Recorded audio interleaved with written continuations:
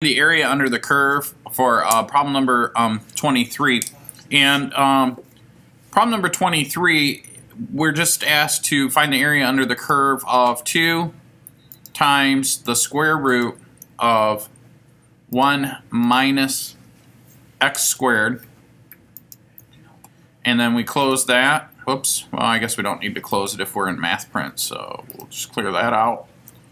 1 minus x squared, and that's the function. And so what I can do is, if I go to zoom standard fit, we should be in there, and it's the top half of a circle with a radius of 2 about the origin.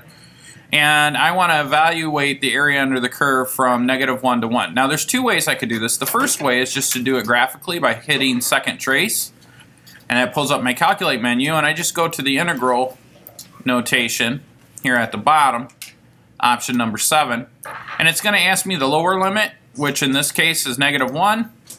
Then it's going to ask me for the upper limit, which is +1, and then it does the math and calculates the area under the curve as pi, which makes sense because you know, it's a radius of 2, and if you calculate the area of a circle with a radius of 2 and then divide it by 2, you end up with pi. So the area under the curve is pi.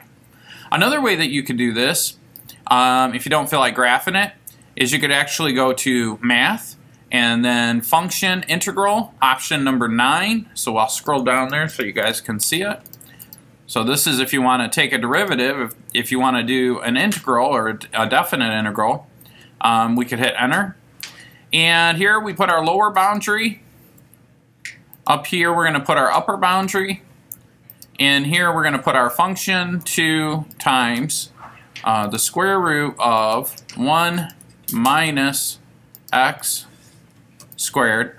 And then we're going to take this with respect to x. So here we would just put in the variable x.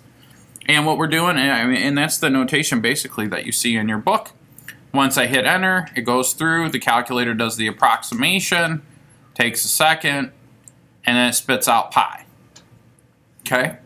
I want to change the mode real quick, because sometimes you guys have older calculators and they don't have math print, they have classic print.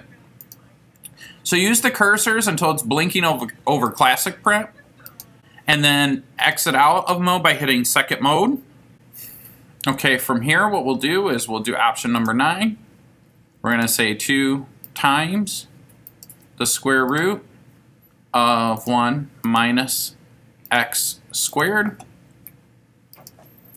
comma x, because we're taking the integral with respect to x.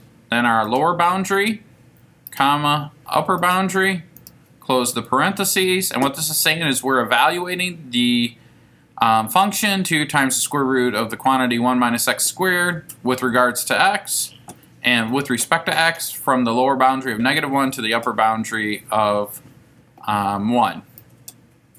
And I should get pi, or close to it. There it is.